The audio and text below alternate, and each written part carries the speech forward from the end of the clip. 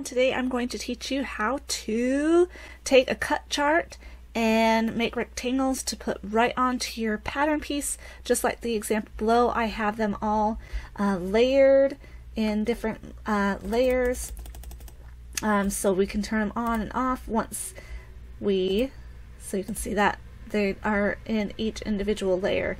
I'm just going to start turning off some of the layers and you can see them disappearing. But they're all included in the different layers so that when we go to cut this pattern, we can just select the layer that we want, and everything from your cut chart will now be on your pattern. So let's get started.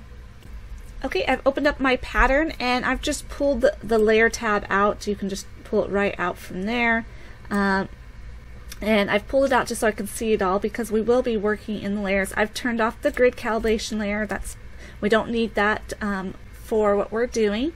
What we're going to go ahead and start with, we're going to select the layer that we want to draw a rectangle in. The rectangle tool is on the left toolbar. We're going to take a rectangle and draw a rectangle. I don't want to fill it, so we can come over to the fill and push don't fill, and then the stroke, I leave it the same color. You can change the color if you want. You can also come over to where we are here and go to stroke, and I like to change it to about 4 points on there. And I haven't done that yet where I change the units of measurement. You can right click in this corner and change the units of measurement. The next thing you want to do is pull up the cut chart so we know what size we want each of these rectangles to be. So let me go ahead and get that pulled up. Okay, just so it's a little bit easier to see, I went and took a screenshot of the cut chart and I just go ahead and pasted it right here into Affinity Designer. I could leave it in the pattern or I could take it out later. Right now it's in my newborn layer, so I probably will want to move that. But now I can see that I'm going to make the button straps. Here is what I'm making. Are the button straps for this purpose here.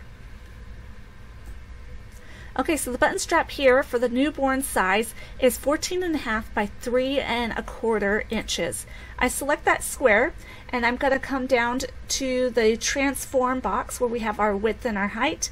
The width is 3.25. You have to put it in decimal form, so it's 3.25, and then the length is 4.5. So 14.5. Now I've gone ahead and it's the exact height that it is. I have it in my newborn layer, which is great. I can move it anywhere. It doesn't really matter right now. Then I'm going to go ahead, I'm going to click on my new layer. Okay, so we're going to be working in the 3-month size here. So the 3-month is 15 by, I'm just going to draw a rectangle here, 15 by 3.25. So type in 3.25 for the width and the height for 15. Okay, and it's okay that they're not lined up yet. We can do that at the very end. I'm just going to go ahead and get all the rectangles drawn in all the way to 4, and then I'll come back and show you how we go ahead and do that. Again, just click on the layer, grab your rectangle tool, draw your rectangle, put in the height that you need. The button straps for the 6th month is 3.25 by 15.5. Okay. Okay, I've drawn all of the button strap pieces that say to cut to. They're all here. My rectangles are kind of all over the place. They're not aligned, but they are in the layers. You can see if I start turning off layers, you can see those rectangles. Sorry, I didn't click the whole layer here. You can see them starting to disappear on there. So let me go ahead and click those all back on. And what you're going to do is make sure you have your select tool, which is the arrow tool. Select all of those rectangles. Let's see here.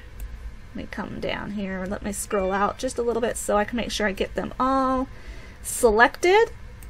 And now we're going to align. We're going to align it to the top and to the left. You can align it any way that you want, but now you can see, oh, it's looking nice and neat.